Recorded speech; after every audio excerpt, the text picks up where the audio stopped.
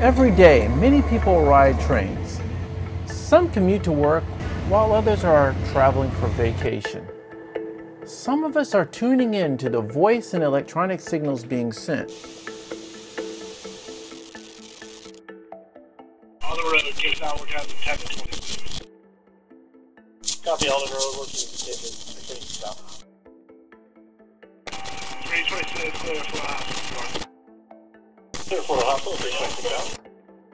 Here is how you can tune into train signals in your area.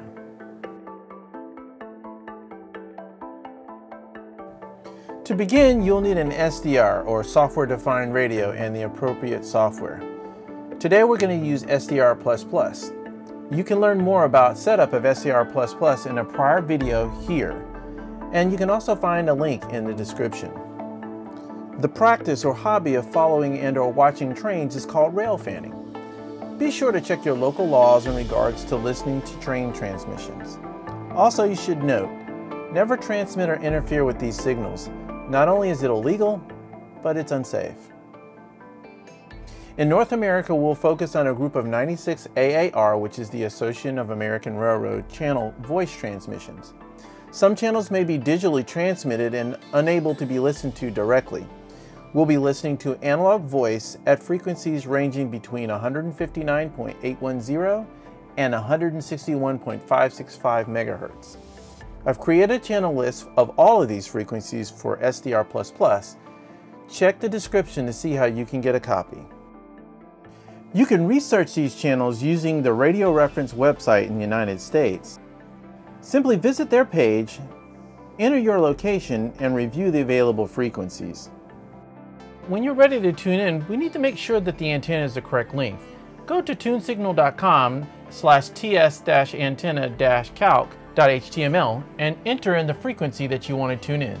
We will be tuning 161 megahertz, which makes our half-wave antenna length be 2 feet 11 inches approximately, which is 35 inches for each dipole lead on our antenna. And 982, you could just start easing them down. Plenty of room to ease them down, 982. No hurry. I think this will be good enough.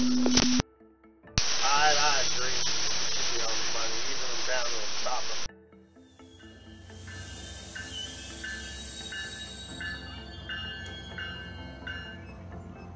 Let's look at a couple of settings that you're going to need to begin to listen to train signals on your Software Defined Radio and SDR++. You want to make sure that you go ahead and plug in your SDR, and when that happens, you'll hear a sound. If you have your sound enabled, it's going to then allow you to click on refresh, and then your SDR should be detected here. If you're using RTLSDR, you'll want to make sure that this drop-down has RTLSDR selected. If you're using a different SDR, select the appropriate SDR and then click refresh. You'll want to set your sampling rate to approximately 1.92 megahertz. It's going to give you a sweet spot for approximately how much of the frequency band you'll actually be looking at. We're only looking at about 159 megahertz to 161 or so, so you really don't need a lot of bandwidth being sampled here.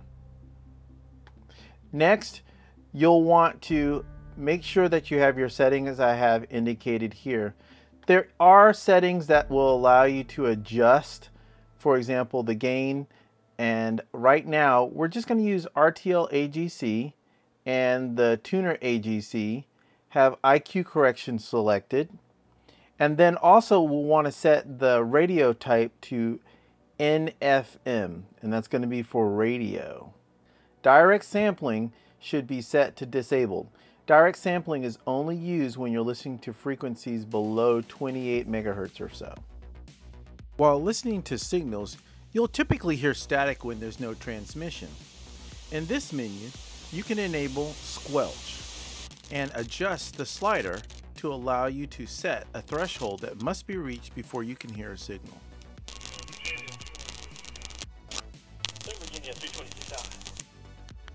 Yeah, if you got like 26 cars, we shouldn't get anywhere near them.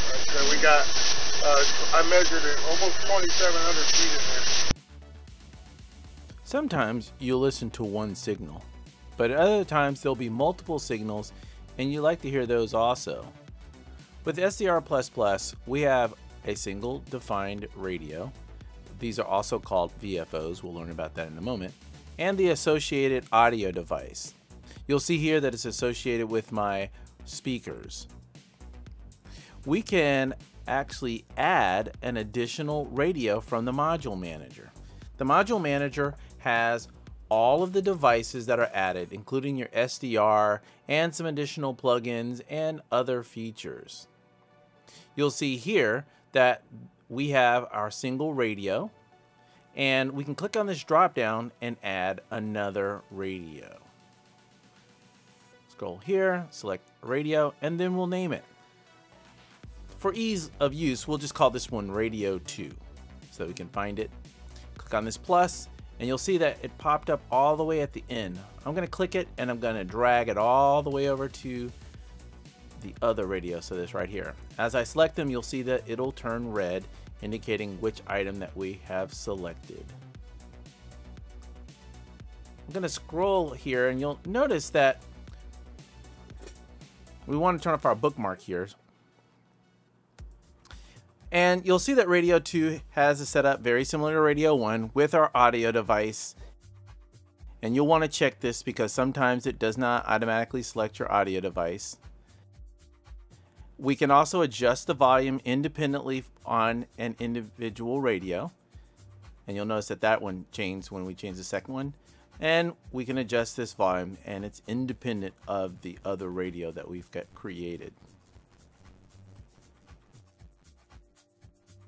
Next, there is our modulated section for our radio. So we have the radio component that is here for Radio 1. This is where we set whether it's FM or AM. We're going to collapse that so that we can drag our other radio up to the top because we have a limited amount of space to be able to move this. I'm going to drag it all the way up here just under radio, expand that, and let's make the settings the same. I'm going to set it to the same setting of NFM, and we'll check that here. We'll also want to make the same settings for example, for Squelch. And we'll check that box here and then drag that slider all the way over to approximately the same amount of Squelch. You can't type this in this particular version. Hopefully they add that in the future, but you'll want to drag it and get it as close as possible. Doesn't have to be perfect unless you're dealing with a very specific amount of noise. So when you're happy with that, we can adjust some other settings with our radio. You'll notice that there's some options for VFO. VFO stands for Variable Frequency Oscillator. We can set the colors for the radios. They're also called Variable Frequency Oscillators. And you'll see now I have one that's set to a white color and another one that's set to red. This is going to be helpful for us to be able to tell which one we're looking at. Let's go ahead and add another radio. If you have a computer with enough processing power, you can add multiple radios. You'll see that one just popped up. It's pretty big. You'll notice that it's kind of got that grayish color. But you'll see here that the radio setting did not take the audio as it did before. So we're going to have to set that. I'll select it, and it did default to my speakers, but you want to check and click just to make sure. We'll adjust the volume so that the volume is approximately the same.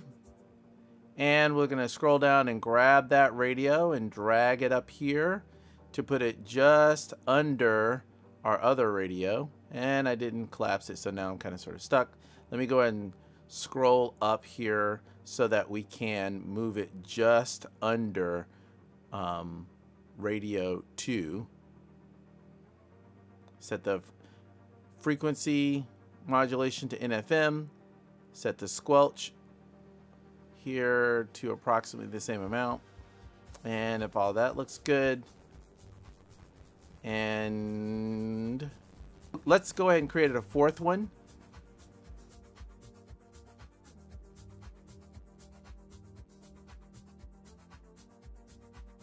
Click on that. And we'll adjust the audio to make sure that it's set to our default. That's correct. I'm going to scroll down and grab the modulator for radio 4.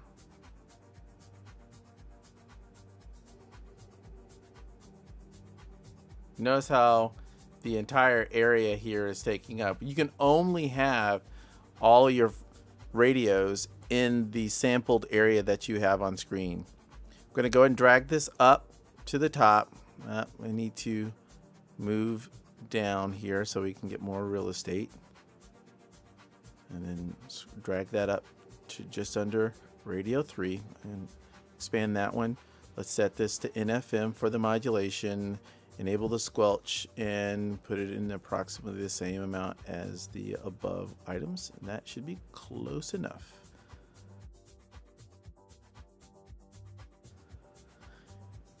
Next, let's go ahead and recolor our VFOs. We're going to make this one a nice color. Let's set this one to yellow so that it'll stand out.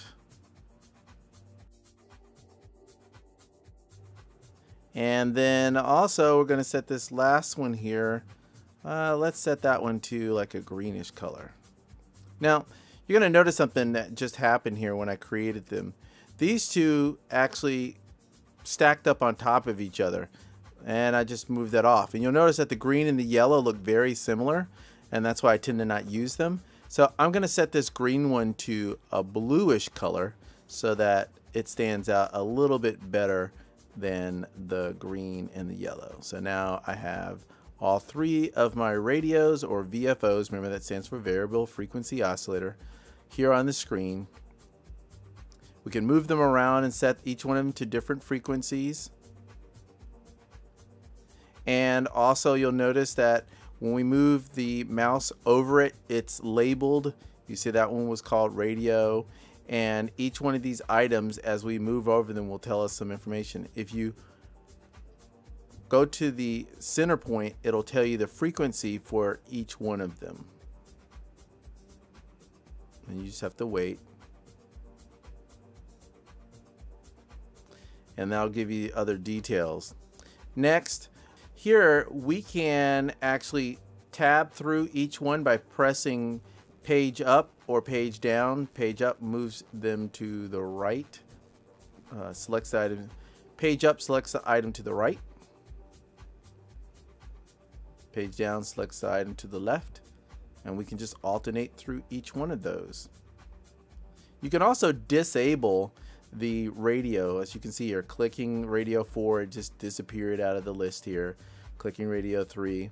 And you might want to do this if you find that you're having some performance issues, which is a problem on maybe an older machine. You can just simply remove them. You'll see that the audio devices are still there even after they're disabled. Spacey ship.